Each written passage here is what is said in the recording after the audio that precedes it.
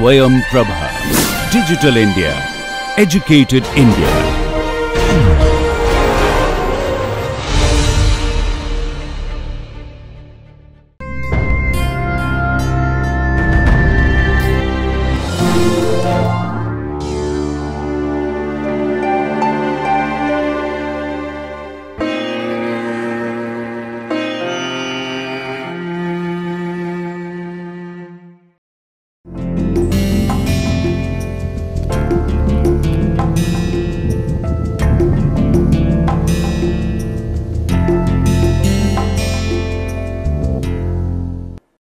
Hello everyone, we will be continuing on our module on architecture and the basics of Buddhist and Jain architecture.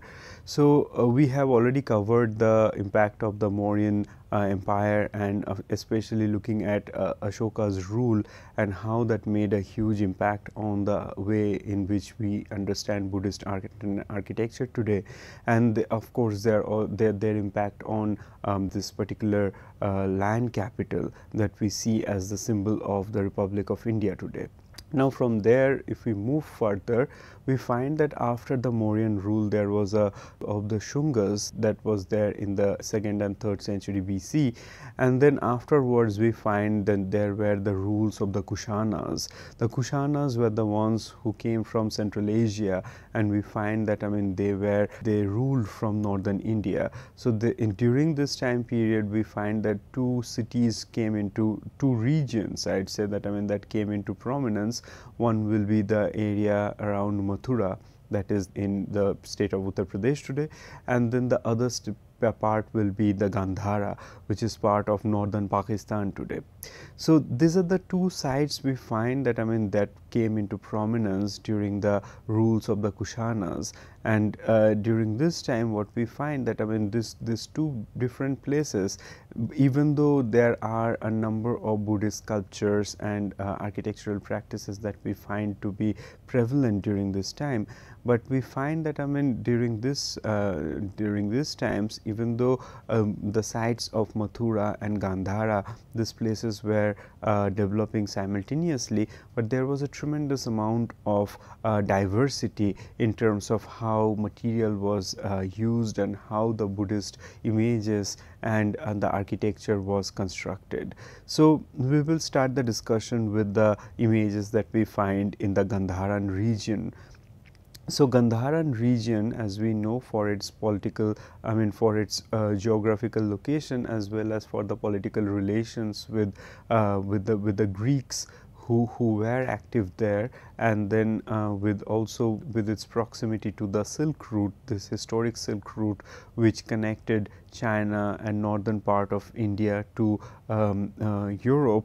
So, for these things we find that a very specific kind of image making practice that came into prominence in the Gandharan region, and some of the examples will be the ones we have on screen. So, for example, we find that the region of Gandhara, it started being developed from the 2nd century BC, and then it was developed further until 5th century AD. So, it was a long time period in which we find that this place was active. Now, we do not really have the Kushanas ruling these places between like 2nd century BC and 5th century AD. They were active in the 2nd and 1st century BC. However, this image making practices and different kind of sculpture and architecture making practices, they persisted in this region and they flourished with time. Now, if we see some of the characteristic feature of this the Gandharan sculptures, the one we have on screen in the left side, we have an image of Bodhisattva. Now, what is a Bodhisattva? We have already looked into the idea of Buddha, who is this enlightened one, and who was a human being, who was a prince from the site of Kapilavastu, and then he embraced the path of asceticism and then attained enlightenment at the site of Bodh Gaya. Now, the Bodhisattvas, as Buddha had already said that he is not the only person who had attained enlightenment. There had been many other people who had had been Buddhas in the past, and there will be people in the future who will also be Buddhas. So he did not make his position as an exclusive one. And he also made a claim that, I mean, all the people around us, everyone who are on the path to self-discovery can be understood as Bodhisattva. So Buddha's previous births are considered to be that how he was born as Bodhisattvas, and he followed the righteous path. So those are the ones which we also find in the Jataka stories, which have been very popular in the Buddhist context. Now, the Bodhisattvas in the Buddhist context, even though Buddha had considered everyone who is in the path of self-discovery can be considered as Bodhisattva, however, as the Bodhisattva as a Buddhist deity, when we see in this context, mostly in the Mahayana context, we find that Bodhisattvas are considered to be the ones who had the knowledge of enlightenment, but still they did not leave the earth, and only to help the people who are around us to attain enlightenment, to be conscious and to be liberated. So this is the reason what we find that, I mean, the Bodhisattvas are considered to be the ones who are the compassionate ones, who are the ones who have compassion towards all the living beings in the earth, and they help everyone for attaining enlightenment or being on the righteous path. So this is the reason what we find that the Bodhisattva figures, they are considered to be these compassionate ones, and this empathy in their face and their bodily gestures are also something that is portrayed in the sculptures. The other feature that we also find in the Bodhisattva sculptures is that the Bodhisattva sculptures are usually being shown as royal figures, as opposed to the monk-like figure of Buddha. That is also a major distinction that we can make between the Bodhisattvas and Buddha. Now, here what we find is that there is a high degree of naturalism, something that we have already seen in the Mauryan time, but that had also been developed further. But in this case, what we find that the naturalism, what is evident here, is slightly different from the ones which we have perhaps been existing in the Indian subcontinent. But this high degree of naturalism also comes from the study of anatomy from the European context and from the Greco-Roman context, because of their relationship with the Greeks in this region of Gandhara. And that is the reason what we find that the proportion of the body, all the features of the eyes, the nose, lips and so on, all those ones are done not only by looking into the the beauty standards of this time, or like the iconographic features of this time, but also how it can respond to the conventions of anatomy in the Greco-Roman context. So that is the reason what we find that, I mean, these figures, they look very close to the ones which are created in the Greco-Roman context in Europe, and also the details that we have in their body. For example, how the drapery or the fabric that flows in from the shoulder to their waist and so on. So those are the ones which are done with utmost care, which is not stylized at all, and they are very much naturalistic the way we find them in the in our surrounding. So something that we can closely associate with the Greco-Roman sculptures during the same time. What else we also find that, I mean, there are the features, the physical features, which also look like, I mean, they are from the particular region, which is this bordering region between South Asia, Central Asia and a part of the Middle East. So that is the reason we find that, I mean, the physical features and so on, and the facial features, they also respond to this region. However, that said, we also find that certain kind of iconographical traits. So, for example, the urna or this particular this mark on the forehead of Buddha and the Bodhisattvas that is present here, and then, like, I mean, something that is there as a halo behind his head, which marks his divine presence. So, those are the other features that we also find here.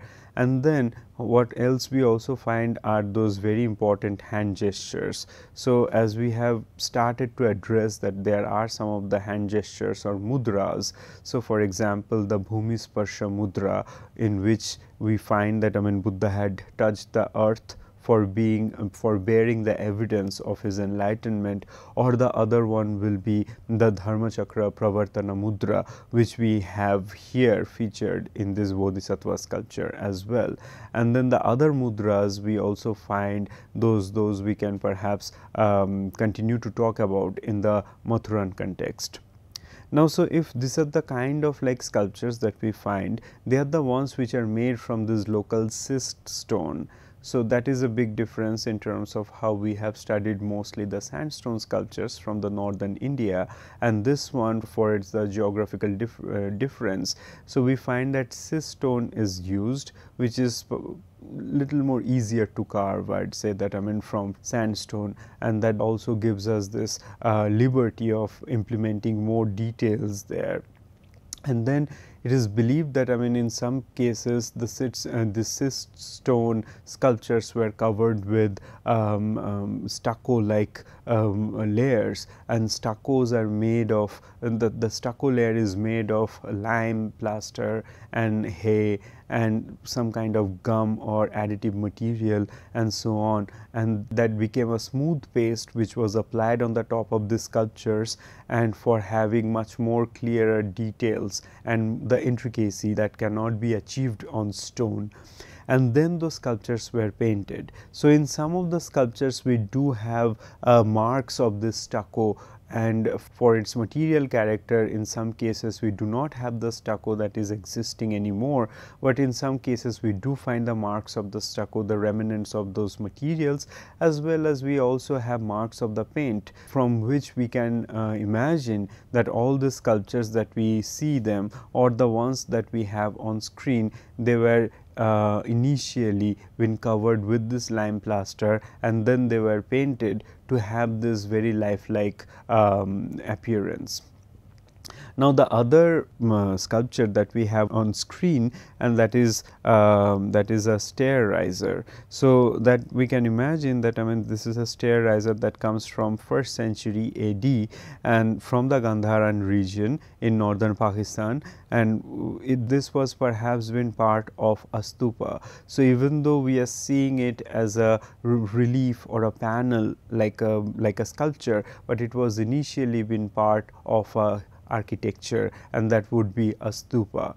So, here the stair riser is basically like how there are the stairs for if there is a particular platform, on the top of that there is a stupa. So, the visitors or the devotees will require the stairs to climb up to this platform and circumambulate the stupa. So, for those places we find that in the stair riser this kind of sculptures were there, and it was found in fragments. So, we do not know the scale of this stupa or this particular site from which it was found.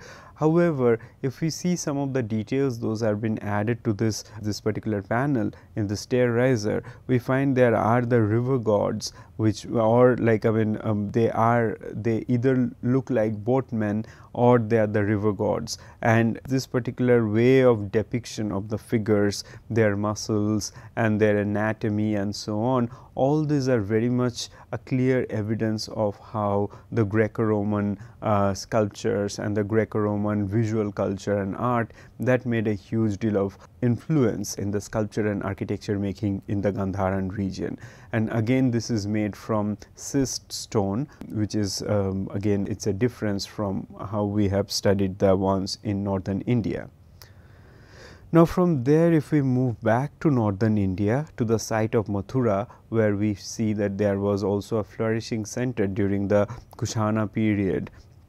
And this is another sculpture that we find that comes from 1st century. As I have said, that I mean this the sites of Gandhara and sites of Mathura, they had been developing simultaneously.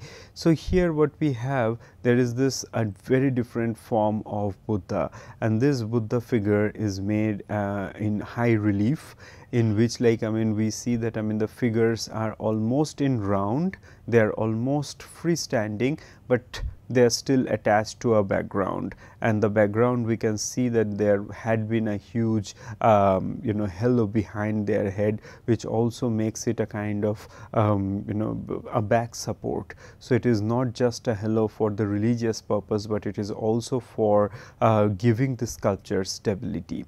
And this is made from a Sikri sandstone. Sikri sandstone, or the Mathura sandstone that we have there, that I mean the slightly the reddish one, or the Mathura one, we have, like, I mean, either the reddish sandstone we find, or the gray, or the slightly yellowish one we find. So those are the different kinds of sandstone we find. And what we have here in Mathura, that I mean the making of the sculpture of Buddha, even though we are dealing with the same deity, even though we are dealing with the same iconographic conventions, but we find that the regional standards of beauty, perhaps, as well as that, I mean, how figures, how human beings, how deities were perceived by the artisans in Mathura was quite different from the way we see in the Gandharan context. So here what we have, that I mean Buddha is this majestic figure who sits on this simhasana, or this lion throne, and Buddha has been considered to be the Shakya Simha, or the lion of the Shakya clan. So that is the reason we always find in many representations, we find that Buddha is represented on Simhasana, or the lion throne. So in this lion throne, we also have script which perhaps describes it further about the about its dedication, as well as the details of the people who have commissioned it, and so on. And what the other things that we find here is this, the depiction of the eyes, the depiction of the facial features, and so on.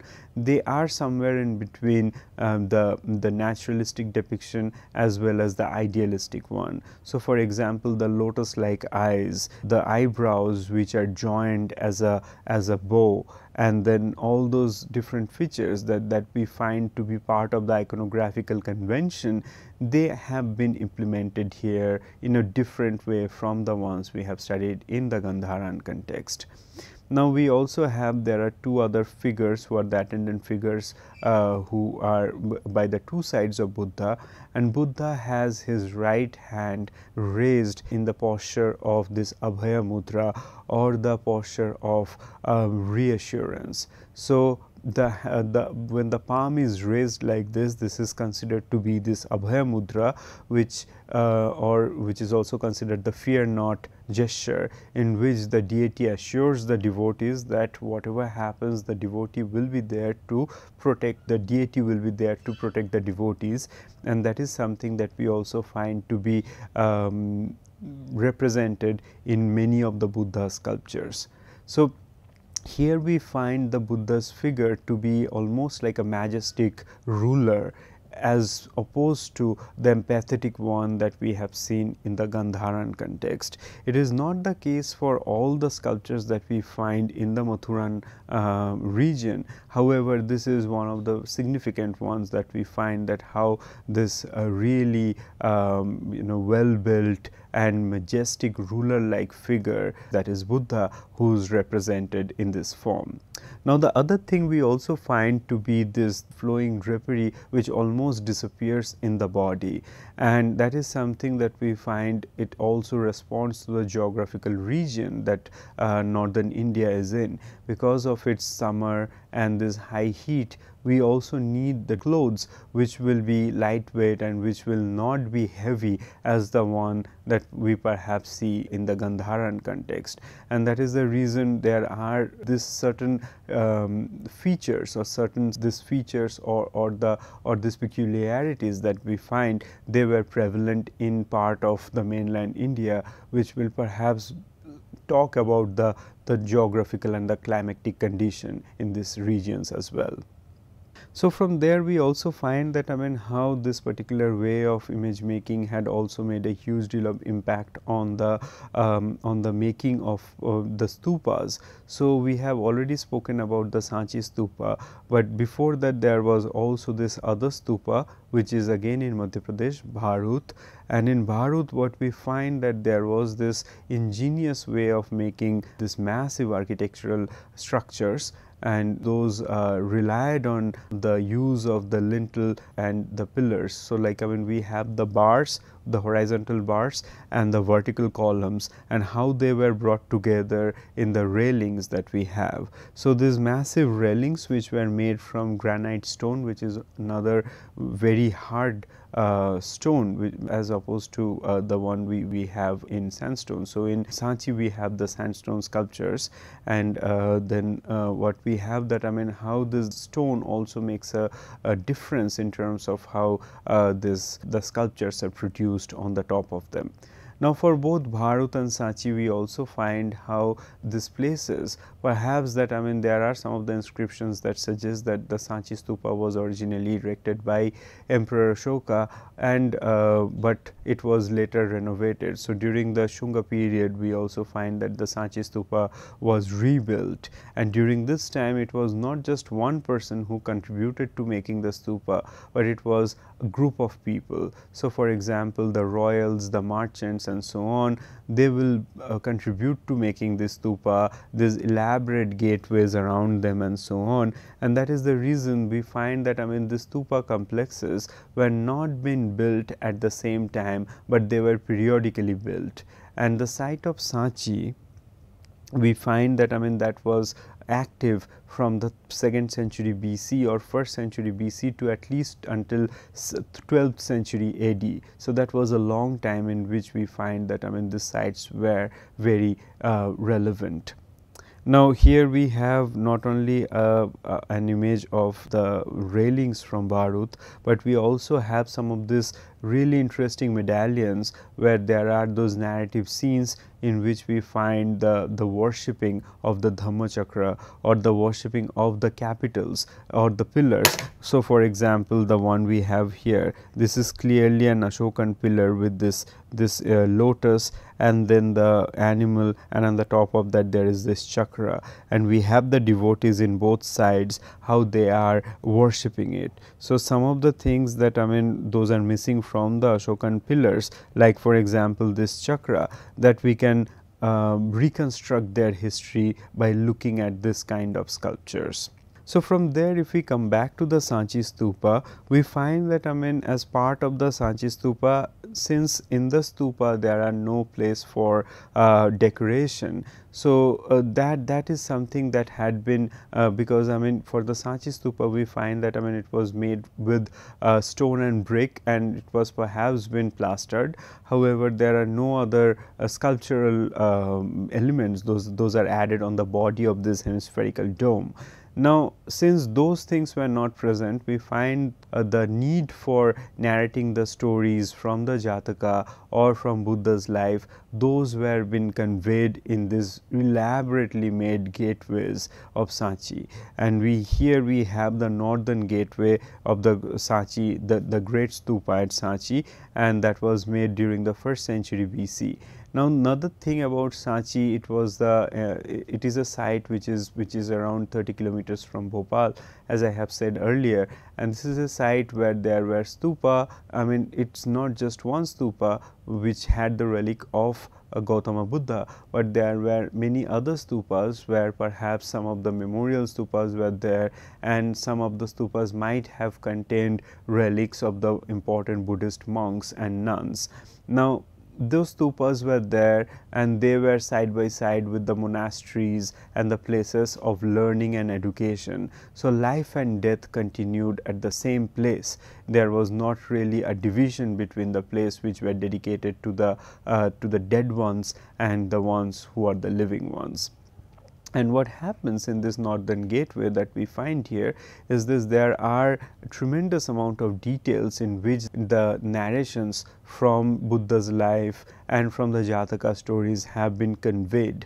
So we have how there are those narrative panels which run horizontally, and almost like in a way how the scrolls are being shown. So like the painted scrolls, how they are opened, they are unfolded, and then they are folded again. So almost like that fashion is continued here, how they also narrate the stories. And if we also pay attention to how the figures, they are also been shown. So the central figures, for example, here the figures of these mighty elephants, they come to the center of this this panel, where there is this depiction of a tree, which is perhaps the Bodhi tree. And then there are also some of the other elements in which we find how the animals, they are being shown, they always point to the center, and that is where the object of veneration, the Bodhi tree or any other symbol of Buddha, is there. Now, apart from those things, we also find something ingenious, and those are the brackets here. And these brackets are also called Shala Vanjika, and these are the Shala Vanjikas are the ones in which we find there is a woman. She holds a branch of the Shala tree, and she places one of her legs, one of her foot on the roots of the Shala tree.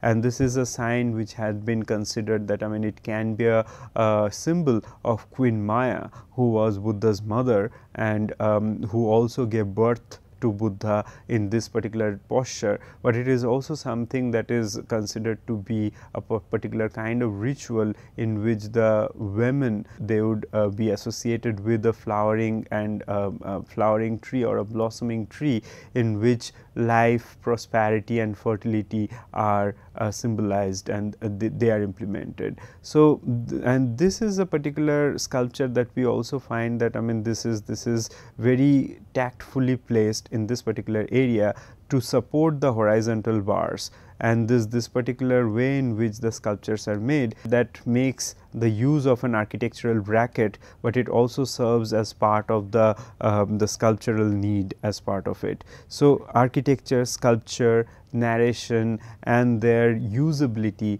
in the entire structure, all these things we find them to be running together simultaneously. So if the needs of the architecture is covered, it's not like the narrative needs are ignored. So all those needs are taken care of by the artisans in Sanchi. That's what we find, and that is also something that we find to be that which contributed to the appreciation of this particular structures. Now, the other thing that we also find that there are many different ways of narrations which are implemented in these structures. So, for example, here we have how there are continuous narrations, that the narration continues in these forms, and even here there is a journey of Emperor Ashoka that we find that has been depicted here, and how the figure of Emperor Ashoka that not only appears once but multiple times in the same horizontal panel to show there is a progression of this narrative. So if there are this kind of narratives, this continuous narratives that we find there, and then there are also the other kind of narratives, for example, the image of the Buddha or the worshipping of this Ashokan pillar. So that shows a very different kind of a single scene narrative. So all these different strategies were also implemented as part of these structures. Now, at the end, I also wanted to address that how the spread of Buddhism was not limited to part of central and northern India, and then there was this very significant stupa that we find in the place Amravati. So, Amravati is today in the state of Andhra Pradesh, and in that area we find that it was not just one site, but there were many sites which came into prominence. So, for example, Amravati, Ghantashala, and then Fanigiri and Nagarjuna Konda and so on. And here what we find that they used limestone, white limestone, which almost looks like marble, and then those white limestones were used for making this great stupa at Amravati. Now, this site had also been in the ruins, and many of these artifacts had been collected either in the Government Museum Chennai or mostly in the British Museum in London. So, some of the ones which we see them, they are all in fragments, and some of the fragments like the one we have on screen, that sort of shows the amount of details and the grandeur of this particular structure. So, going with the depiction that we have here, the stupa structure is not just unadorned, but there are sculptures already on the body of this stupa, and perhaps there is a sign that there was a long tall standing figure of Buddha that was also made part of this, that was worshipped in this particular structure. So, this kind of different ways in which we find that how Buddhist architecture had flourished in different parts of the Indian subcontinent, though there are some of the similarities, but there were also the regional additions which enriched the making and the flourishing of Buddhist art and architecture in the Indian subcontinent.